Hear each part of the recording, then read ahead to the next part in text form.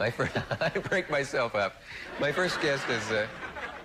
well, there are people in the movies who are stars, and they aren't always good actresses, and there are people who are actresses who aren't necessarily stars. My next guest is lucky because she is an actress and a star, a rare combination, but one that we're lucky about, too. She's mesmerized a generation of moviegoers. She's playing Julie, whether it's Julie Marston in Jezebel, or Margot Channing in All About Eve, or in Dark Victory, or...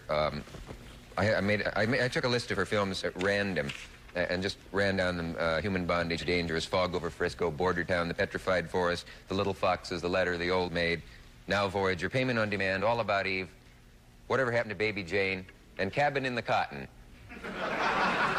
I must ask her about that. Will you welcome, please, the great Miss Bette Davis.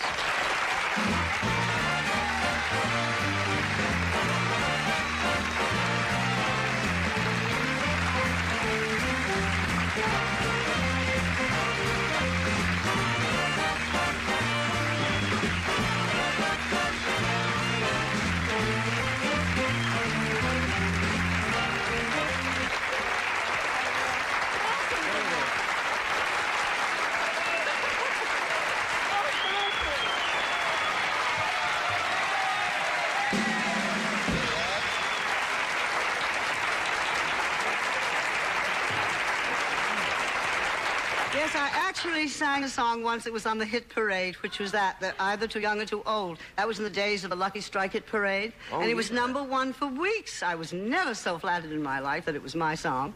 And I begged them to let me sing it on it. But for many practical reasons, well, they couldn't, because then everybody who sang the song would want to go in the hit parade, you see, so. Wait, you're Bette Davis, the singer? I've done lots of singing. I asked for Bette Davis, the actress. Do you know I've done lots of singing? You have done singing. I've done a great deal of singing. In a very odd way, I sing. But I've done lots of singing. I actually did a review of a musical here in New York. Yeah. And you sang in a couple of films. Oh, I've sung many songs. Yeah.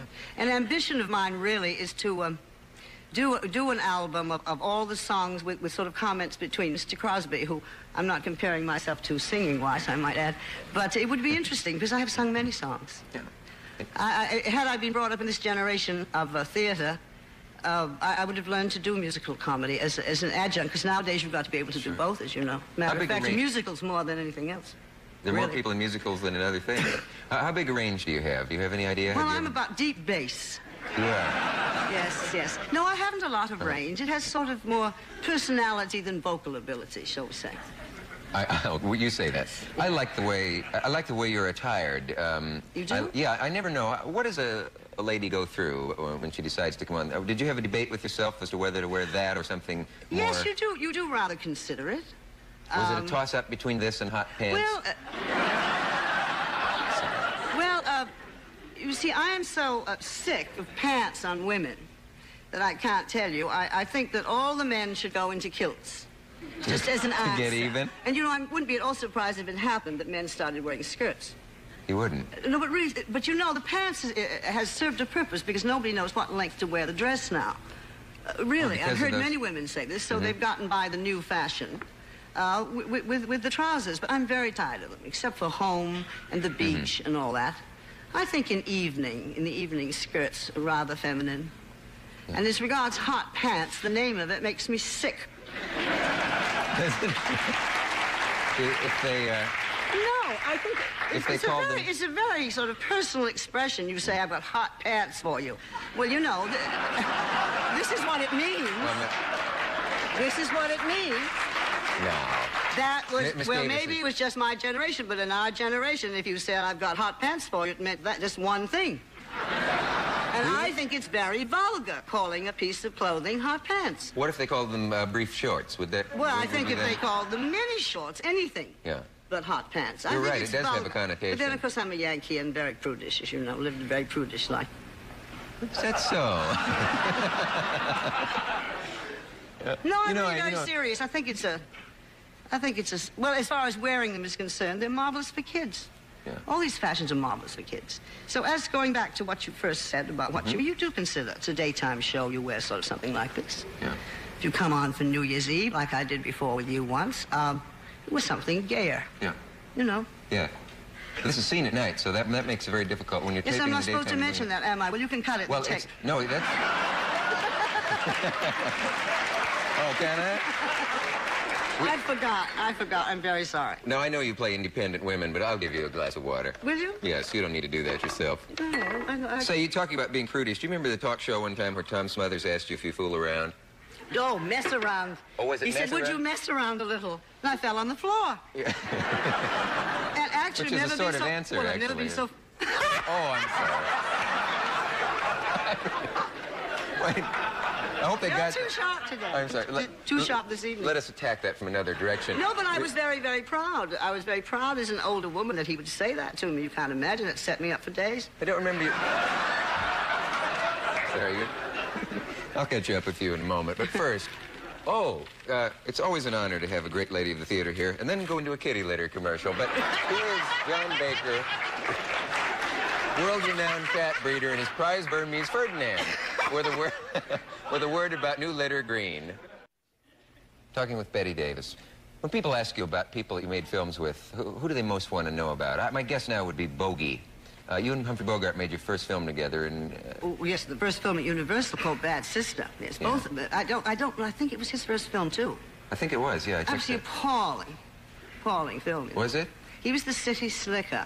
Yeah. And the script was just like that, the city slicker. I was the good sister. You? Yes. Oh, yes, well, really... That is my image, basically. I only play parts of other people. Yeah. Now I'm old and the evil has come out a little more.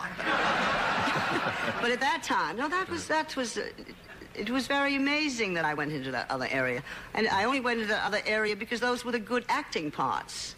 And just playing heroines was never very fascinating to me. You know, I always was basically a character actress from the beginning. It would be a waste, I would think, to have you too many good sisters. Boring, and also I didn't like myself very well. So if you play just a heroine, there's nothing to hide behind, you see. And there's no question about it in my mind at this point that actors are people who are not very fond of themselves, therefore they love being other people. I'm convinced of this. For years I couldn't decide. This must be the basic drive, that we want to get away from ourselves. And when you play a heroine, you can't get away from yourself. You must just be yourself. Yeah. And that's the hardest thing to play. When did you realize that? How long did it take for that to sink in? Did you deny it for years? No, I didn't deny the doing of it. But I always thought about it a lot and wondered if that were the truth. And I'm convinced that is the truth. But you're such a marvelous... Deceit becomes you in the movies. Glad you added in the movies. Because I'm a very undeceitful person, you see. No, truthfully. In life? This is one of my tragedies. I'm far too honest. I should have learned years ago, sort of, be half honest. You know. Did you ever get to a point in your career where you thought you were often a rebel and fought with the studios and fought with people that you're not supposed to fight with and You know, that word fight is I've thought about that a lot, and it's given me a terrible reputation, just that word. It really isn't fighting. It's really a deep determination to have it the way you believe it should be. And that is legitimate in a career or in business or in anything. I mean, you must have discussions, for instance, people over you on this show, of what you believe this show should be. That's not really a fight. It's a bad word. It's just a conviction. And nothing is going to stop you from winning this conviction. But you're driven to the point, finally, where you have to fight it, because nobody understands sometimes what a performer it ends up in rather a brawl, yes. Yeah. But it isn't basically that you want to fight, because I'm not a person who really loves to fight. I think it takes a lot out of you, as a matter of fact. Yeah, the energy is spent. It's much easier to say, yes, I'll do what you say. Much easier. Anybody ever take you aside and say, you better be careful, you can't argue with people like Jack Warner and all these big people? I look back on it now and I wonder. I must have had a lot of courage as a very young person, because it wasn't easy to go into Mr. Jack Warner to try and win a point about a script or whatever. I was to be scared to death, matter of fact. Then you success helps you. Eventually, if you become gradually more successful, then you have more security going into your boss. But I started out in the very beginning to have convictions about what I should do, you know? Like cheesecake, for instance. I never did cheesecake. And this, in those days, was an enormous argument not to get into bathing suits and all that kind of photography. And I always said, if I get anywhere, I don't want those pictures of me around. And there's not a nude of me anywhere.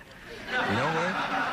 You've never been nude? Well, of course, in that day, can you imagine nude pictures? My Lord. There was no such thing. They couldn't. Oh, no such thing. Imagine. Oh, no, we wore Annette Kellerman suits, you know, although we were all covered up. There weren't bikinis or anything. But even that I didn't like, because I thought that had nothing to do with acting, and I thought it was cheap. You said that your actors don't like themselves, and that's why they go into acting. Did you find that you also did not like your appearance? You often said they shouldn't cast you in certain ways because I you looked never wrong could for them, bear yet to look at myself. No one can. It's hard to believe that. No, it's never just hard could bear to believe it. that. Never could bear it. And when I think of how I look now and how I looked then, I was a perfect fool. I looked just great. It's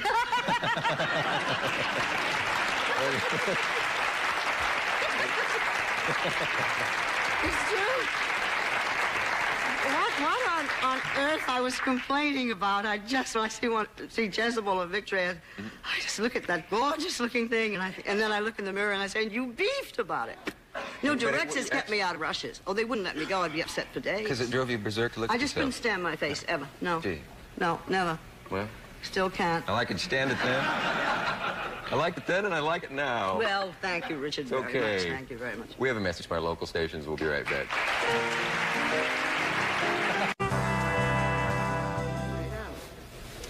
Miss Davis, what does it mean that you went to England to try to break your contract with Warner Brothers? Well, I've never understood that. Well, I left Warner's because of scripts. Mm-hmm. I realized after 2 or 3 years of Housewife and Bureau of Missing Persons and Parachute Jumper and a few little dillies like that nothing much was going to happen with my career. And so I just decided I believe in life, if you're going to beef about something, do something about it. Mm-hmm. So I said, if you're beefing and unhappy, go. And my last meeting with Jack Warner was quite marvelous because he sent for me. He said, please don't leave. We've just optioned a marvelous new book. And of course, at that point... You'd heard that before. I'd heard that before. He said, we've just optioned a marvelous new book called Gone with the Wind for you. I said, I'll bet it's a dilly. Oh. And I came back a year later and I found out it was a dilly the other way. They made a movie of that, so I went to didn't they? England. I signed they made a movie of that. Yes.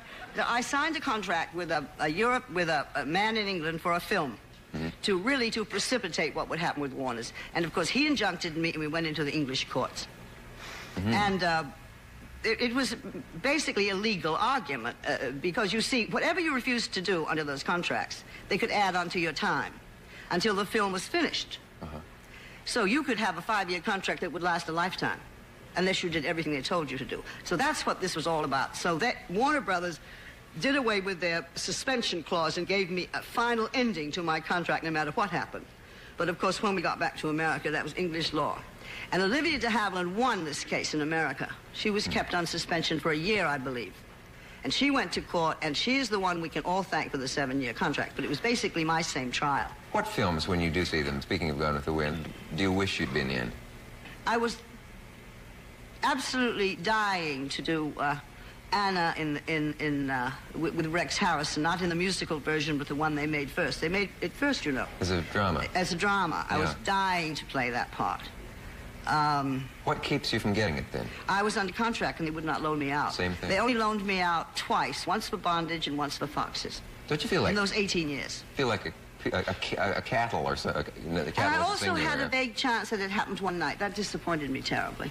Yeah. Because I was always, every now and then, wanting some kind of lighter kind of thing for variety, because I always believed in variety. You mustn't get into the same niche and just keep going. I never asked a film star this, but if your private life is going well, does it necessarily mean you'll work well, or can it work the other way, that if it's going badly for some reason, your work will get better? I've never had the question asked. You know what I'm asking? Is there any correspondence between how your private life is going? Well, let's just say it is far easier to go to work at 6 in the morning if your private life is charming. It's far easier to come home. Many businessmen know this. We've read all these articles about this, coming home to the wife and the dishwasher and the whole thing. Mm-hmm. And they're very, very tired. And if you come home at night and you have a charming, pleasant home after a very hard day, which I'm sure you know, you aren't nearly as exhausted. Mm-hmm. But I have a lovely story. One of the greatest tragedies of my life had happened just before Dark Victory, which I peddled at Warner's for years to get them to do. When they finally, Mr. Warner finally said, well, nobody will ever go and see this, because who wants to see a woman who dies? but you love to act, have a ball. That was the way he sent me on. So I was proud to say it made a little money. But anyway, I was in a terrible state. So, and Mr. Wallace was executive then, and so I went up to him after a week and I said, Mr. Wallace, you have to recast me. I've wanted to play this part for years. I am ruining it. I am a complete wreck, and of course did not tell anybody why. And he just said, stay sick. In other words, the first week's work was just fine.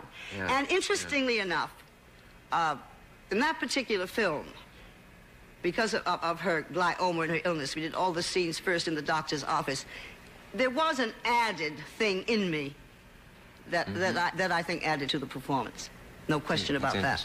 Of course, he's right that no one would go. But no, I think it's so much easier a happy home for professional people, because we really do work under great nervous strain, you know? Yeah, the strain in the one place is enough. Yes. But he's right, no one would go see a movie about a woman dying. Love story is bombing all over the place. Oh, I know, love stories bombing all over the place, absolutely. Hasn't sold a ticket. Well, but this was a long time ago. Yeah. They did not have that many, because I never felt Dark Victory was an unhappy ending. I felt it was courage for people who had to face something like this, which I think it is.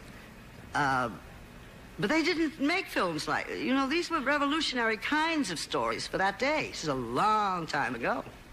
71, in the 40s. So that was an unusual script for that day. You may take this as a compliment or not, I don't know, but what I think is so great about you is that you were more interesting many times than the character you played or the picture you were in. And we get to know you. You're the interesting thing. You're so damn much more interesting than some of the women that you've played, because the scripts were not great or whatever. Yes, so many of those. That's a nice... That must be what there makes are many scripts that aren't, and of course then the actor is put upon to try and make the character at least somebody the audience will be interested in, and that's the toughest kind of film to make in the world. The easiest kind of film to make in the world, of course, is when the characters are written beautifully. Like, you can use the example of All About Eve. That's one of the great scripts ever written in the world. All any of us had to do was just come to work, love every minute of it, and say what Mr. Mankiewicz wrote. That's heaven. That happens about 4 times in your entire life in the theater, really. What else do you look forward to? The leading man would make it important, too, wouldn't you, who you're working with, obviously. Who are the best screen lovers? I can't think of anybody I would really care to hear answer that. I didn't work with any of the great... I made a note of that. I wrote great screen... Cooper, Gable, or Grant. You didn't make... No, you see, because in those days, if you had any kind of box office, you had to carry the film alone. For instance, I never really made a picture with Bogey. He was in Dark Victory with me, very briefly, before he became a star. And I always... There was a marvelous story called The Prize Fighter and the Lady, a marvelous play that I begged Warner to let Bogey and me make. Well, they wouldn't put us together. That was a waste. They could get 2 pictures, instead of 1. Cagney, for instance, always wanted to do a really serious film with. We made a hideous thing called The Bride Came COD, which, What was the name of it? The Bride Came COD, where he took cactus out of my fanny. One of those comedies. Well, Warner had said for years and years, you've got to do a comedy. I finally said, all right, you're sick of my doing tragedy. That's what I meant to do, but any comedy you give me. So that's the one I got. They never asked me again. No more cactus. Well, there was no point to it. It was just a perfectly ghastly film. So I never really, truly worked with Jimmy either. The one I wanted to work with the most was Charles Lawton. Oh, how I wanted to have 2 of the meanest characters in the world written and played with me.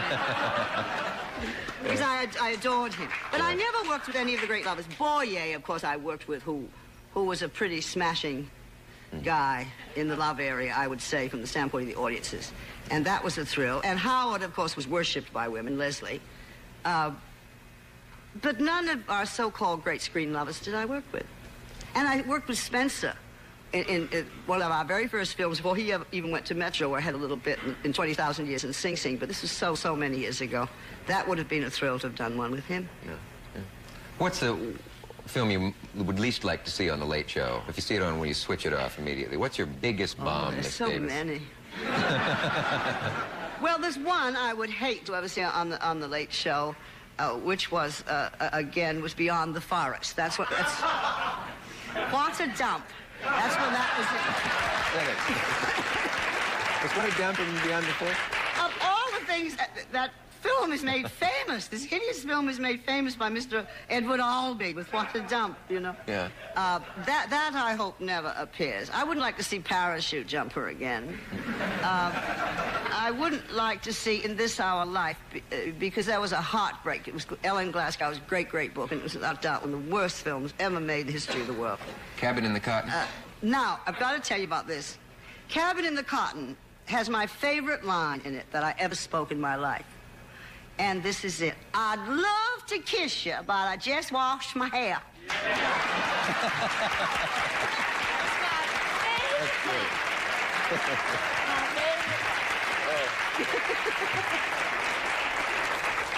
And speaking of washing, yes? Here is a message about clean wash for you. Cleaner water for everyone. Yeah, I've used that on hair. Have you?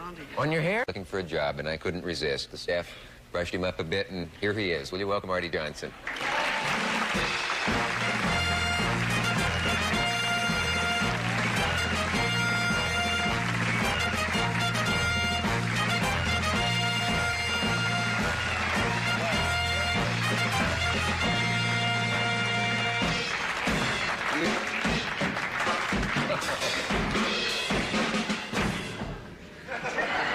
They told me you were shy and uninhibited.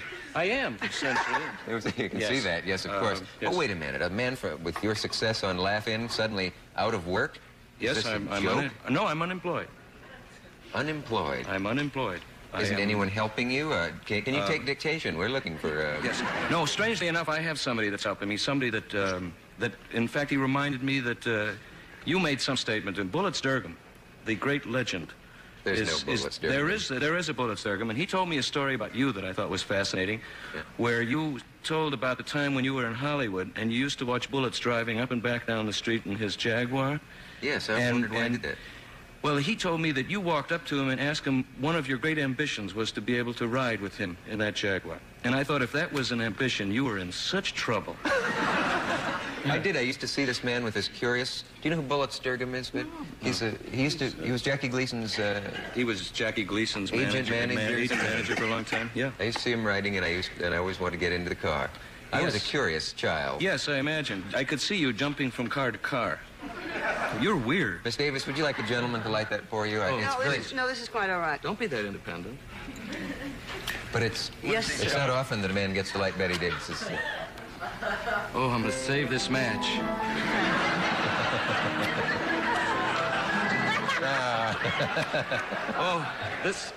This goes next to some of my better mementos. What were you going to ask? You really know how to treat a lady, don't you? Yes, Isn't he smashing? Oh, Absolutely. that was total charm. Why didn't we ever do a movie together? Well, let's do it. All right. Well, you name it, and we'll start it right now. Dick, you can leave. You don't suggest... You don't... No, I insist on being in it or else staying. Oh, good. You don't act like any of the people that you do on Laugh-In, so I can't tell what part of your personality they come from. Is any of you German, for example? No, none of me is German. I am a Middle Westerner. Everything that I do is based on observation, nothing else, because I really have had no opportunity to live in that realm or to mix with people like that. I think that essentially the way I developed all of these things was riding the public conveyances of the city of Chicago. And I just listened to the people talk, and I watched them, and over the course of time, I just put these things together, and they are what they are.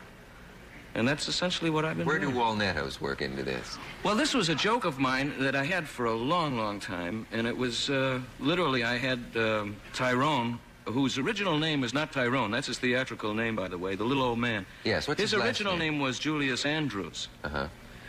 His friends called him Julie. You mean the man he's based on? Yes, Julie Andrews was his name. We found out he couldn't work in the business because he couldn't get his union card because there was some other fellow named Julie Andrews. So we had to change his name, and it became Tyrone F. Horneye. How does one spell Horneye? You never see it written out. As a Horneye is normally spelled. The French pronunciation would be Horney. Yes. H-O-R-N-E-I-G-H.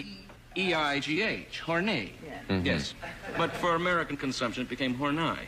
Yes. Probably best that way. It's much better that way because we could get in. Go ahead. There are rumors that you... I'm going to take your personality and turn it inside out now in a way that never has been before, because I've never seen you reveal that you are a numismatist on the television before. You know, and, I know you were caught at... yes, I've been caught at numismatism several times. No, I've collected coins for a rather lengthy period of time. It's among many of the things that I do with outside interest. I'm also a bibliophile. I am also a collector of porcelain, and my wife and I have quite an extensive collection of cattle figurines, various kinds in porcelain, silver, things of that nature. I'm just an inveterate collector. I love things and just go out and collect them. What's the passion for coin collecting? I sometimes I pass a coin shop and it looks fun. I'd like to get in there and handle the coins. Is that what the fun is, handling the coins? No, you don't handle the coins. In handling the coins, you in a sense damage them. Many of the coins that I have are like when you look at the intricacy of the design in them, you realize how much work went into making the original plate to design the coins. And some of them they're like little works of art in a strange, funny way. And the unfortunate part of coin collecting is the fact that you, in many instances, can't keep them in your home because of the insurance rates. So it's quite exorbitant. No, my little friends are all hidden in a box somewhere in a bank. Every once in a while, I go over there and I open the box and I look into it and go, "Hi, kids." You know, it's frustrating. It's a frustrating form of collection, I must say. It's very frustrating for a lot of people because of the fact that you can't exhibit these things because people have a tendency to want to touch them, and that is not good for the coins. What's your top coin worth? Somewhere in the range of $4,000. The original purchase, but the original purchase price was much, much less than that. I dare you to show it to me. Oh, you have that kind of a show. No, Boy, Mr. Johnson. This particular coin, I can't carry it with me, Dick. It's a very small coin. It's a very tiny coin, and it's... what is it? It was a 3-cent, what they called a 3-cent nickel. Hey, I heard that you worked for a calendar company one time. Is that a skeleton that's hidden in your closet? Oh, no, I was... Did you I used to write calendars. I was very good on threes. You know, somebody turns to you and says, "Now, it's time for you to write a calendar." What do? I literally learned how to count. 1, 2, 3, 4. Saturday, 3rd. Friday, 4th. How funny can you get? I did that for a period of time. What does the job mean? Well, there are major firms throughout this country that do make calendars, and there's copy on the top of those calendars. You know, like American Blood Sausage and Screw Manufacturing Corporation will put out a calendar. You're not smiling even. You're in trouble in Nebraska. I'm taking Omaha away from you. Yes, I was trying to remember that title. I'd like to use it sometime. Yeah, but you have all of these various things, and they say, you know, for better undertaking, see Zincs or something. And that was the copy that you would append to the top of the calendar, and everybody had calendars. So that was literally one of the first jobs I had, and I was an abject failure because I just didn't know how. Couldn't get with it. There was no emotion involved. I would think there wouldn't be. No. I mean, you can only go so far. Right? That was essentially it was a very strange time in my life, frankly. But I learned numbers. I'm going to get out of here. Where are you going? Would you like a glass of water? Can I help you? I come with you? What did I say? Now you've done it. Look what you did. I didn't say anything. I was talking about a calendar. No, I didn't. I'm sorry. Come back. I'll tell you what I'll you give did. you back the match.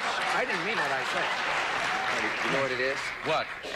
I told you, Miss Davis was once attacked by a giant calendar.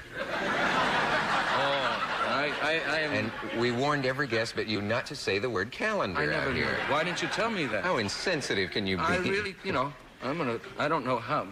No, you say, ask me something clever. Okay. Where were you, or where was I during the earthquake? Where I was home on the 10th floor of a high-rise when the earthquake occurred, and I must say it's something that I hope is never repeated in my lifetime. It's not a good place to be. It was unparalleled in fear. I was terrified, terrorized.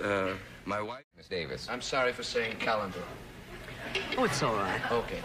You've forgiven him. Absolutely. Thank you. Do you know that every time it seems that the Senate gets into a major squabble, my next guest is in the middle of it. He led the fight against the Hainsworth and Carswell nominations. He's battling the SST, and yesterday participated in a triumph as floor manager for the bill giving the vote to 18-year-olds. It seemed like no one disagreed with him yesterday. It must be a rare sensation. The final Senate vote was 94-0. Would you welcome the junior senator from Indiana, Senator Birchbach.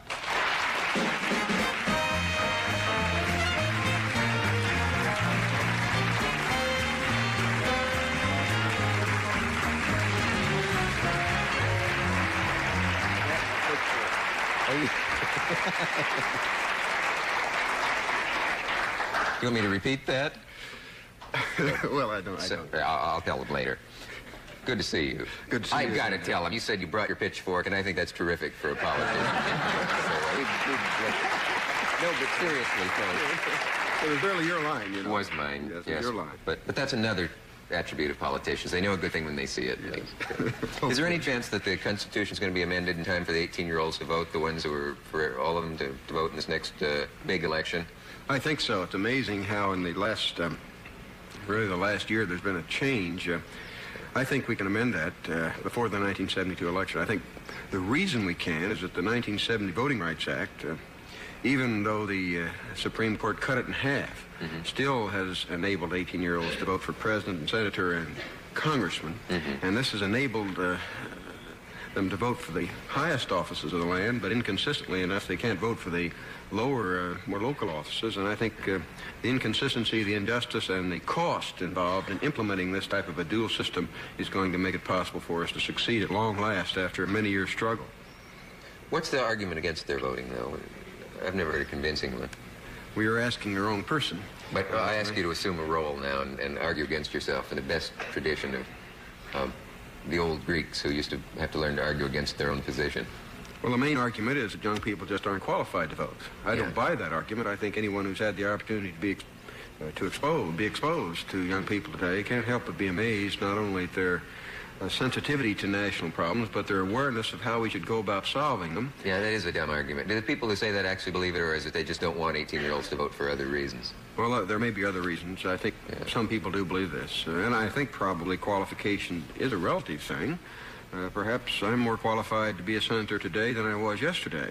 But the injustice of the voting system that sends young men to Vietnam, where the cold statistics on the battlefield show that half of them who died in Vietnam weren't old enough to vote for the public official to send them there. It seems to me this is not the type of democratic system we ought to be proud of. It's good argument.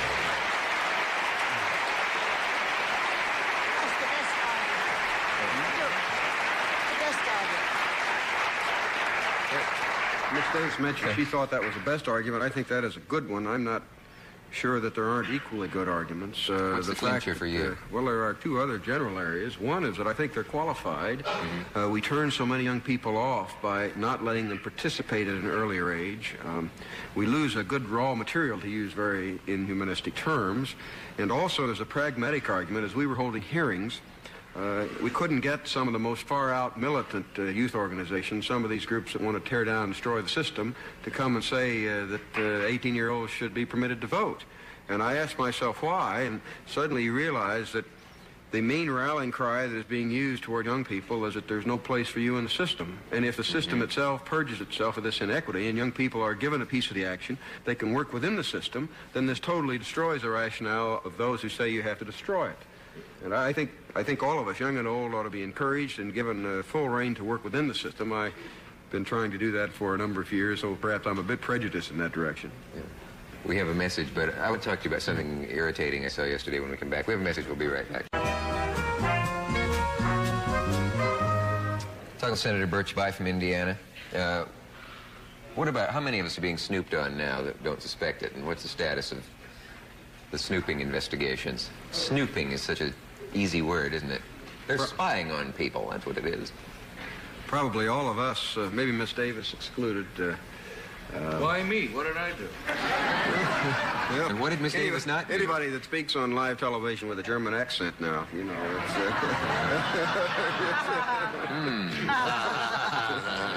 Very interesting. But no, we shouldn't laugh about that because, frankly... Remind us why it's bad to have people... Well, we uncovered a document the other day which was an edict put out by the Army in which they had been commissioned to get involved in spying, observing, listening to a large number of citizens. There were some 300 different agencies this went out to, or sub-agencies. The recent check showed that there are about, there are over 7 million personality files, as they call them, over at the Pentagon. Significantly more, I think 21 million index cards of some people that need to be watched. Now, these are not subversives. You know, I'm not naive. I think there probably are some people in this country that would like to destroy our society and subvert it foreign agents and this type of thing, but there aren't very many.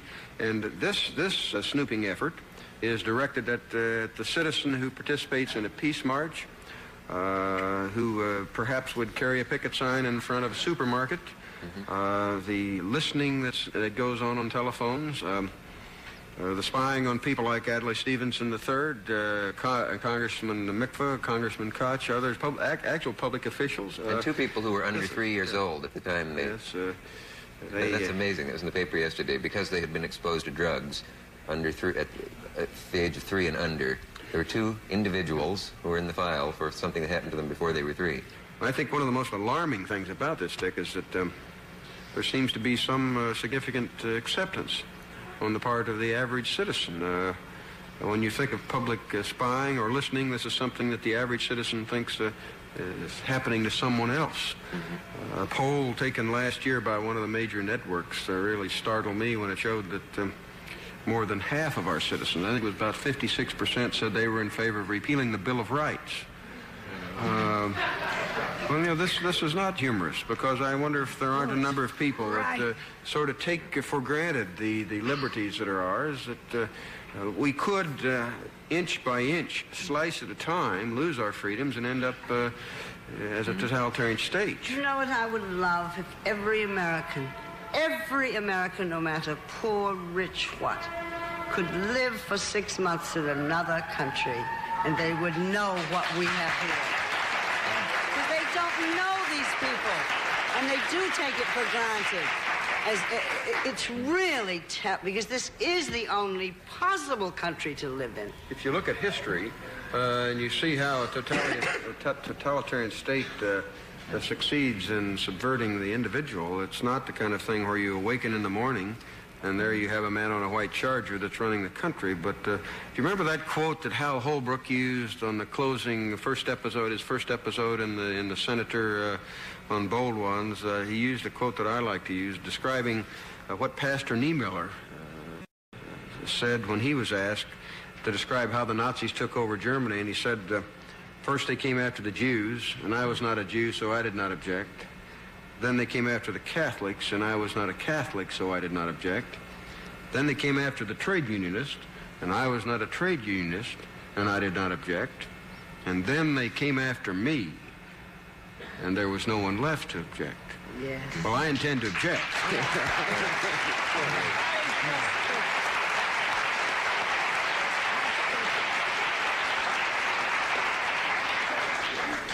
Artie, March 18th, very interesting, is the name of a special you'll be doing on NBC. And